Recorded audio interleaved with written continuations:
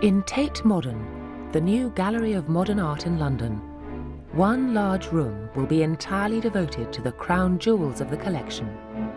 A series of paintings known as the Seagram murals by the great American abstract artist Mark Rothko. He was always interested in the reciprocal relationship amongst paintings, and he wanted to create, as he used to say, a place.